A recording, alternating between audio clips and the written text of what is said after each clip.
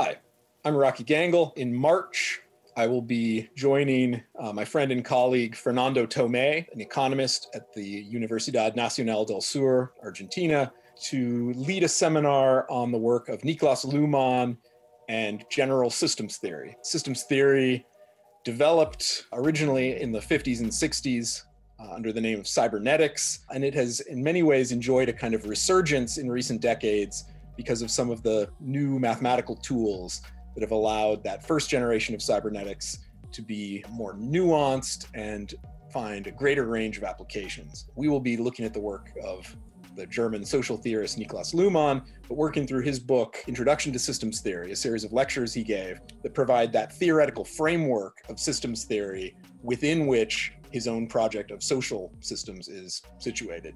So I hope that you are able to join us working through this text where Luhmann explains the framework for his own theory. And we'll also, for those who are interested, touch upon his major work, Social Systems, but that will not be a required text, just recommended for people who are interested. I hope to see you there.